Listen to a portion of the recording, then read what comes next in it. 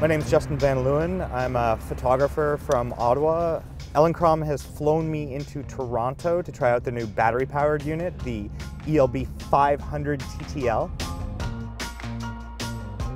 We're taking an Uber out to Guild Park to take some environmental portraits.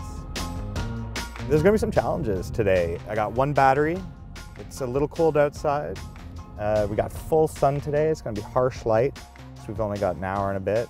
We're gonna have to work pretty fast, but the ELB 500 is a TTL flash. And when I go in and set something to TTL, it should pop a flash and I should get a good exposure kind of right off the bat, which could get me where I need to be first shot maybe. So I'm hoping for that. Hey, I'm Justin. Daniel, how's it Dan, can I call you Dan? Sure. Yeah, and you're Anastasia, right? Nice to meet you. Anastasia and Daniel showed up and we started at this formation of concrete blocks. I used it as a background to position the two of them back to back, so I needed more depth of field. I needed to stop down to f6.3, f8, use a lot of power on the flash to fill them in. The sun was coming from behind them, give them a nice rim. Very cool. It's giving me a readout of 3.2. I'm not even using half of the power. That's kind of cool for me, so geeking out about it. One of the shots we did where we had the two subjects there, I started off in TTL and I wanted to tweak it manually, so I switched it to manual, and the ELB 500 kept my setting, so I knew exactly where I was at and I was able to change that in small increments from there on. It saved me a ton of time.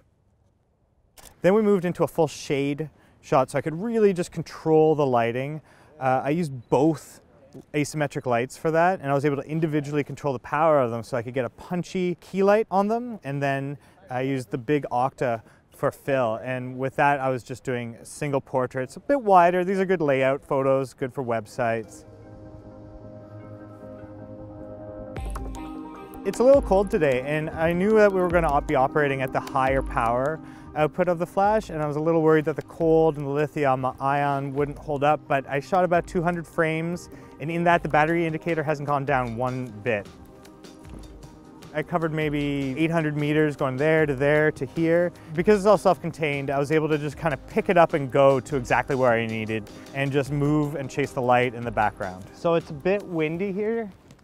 What I'm going to do is I'm going to put the stand down, and since we're going to do one shot at a time, I'm always going to get one of you to hold on to the stand so it doesn't blow over, it doesn't hit you, I don't lose it. Problem with big modifiers out in the wind is they kind of act as sails, and one thing I've always liked about the Elinchrom units is the battery pack is separate from the head, and so you get this weight that you can pull down on the stand. It just counters a bit of that force.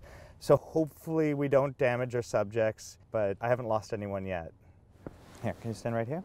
For the third shot today, we used Lake Ontario here as a backdrop, and I just wanted something that was almost painterly. I went super shallow depth of field, wide open at f2, super high speed sync, like 1/6400th, and it was just a pop of light on their face and just blurry, beautiful blue background. And another advantage of that is when I'm shooting at half power, I get a really fast recycle time. I can shoot wide open and just pop, pop, pop. The flash just keeps recycling and hitting every time. The ELB 500 heads with an adapter can attach to all of the Elinchrom mods, big 135 centimeter octas to smaller 100 centimeter softboxes. It's the same size as the old Quadra heads, but in the past you always had to make a decision. You had to pick an A head or an S head or a high speed head, and they all did different things. But the new heads do all of that all in one, and you don't have to change any settings. It just exists for you. I was pretty pumped about the shoot today. I love new tech, I love trying new things. This new Elinchrom ELB 500 TTL just kind of nailed everything I needed it to do out of the park.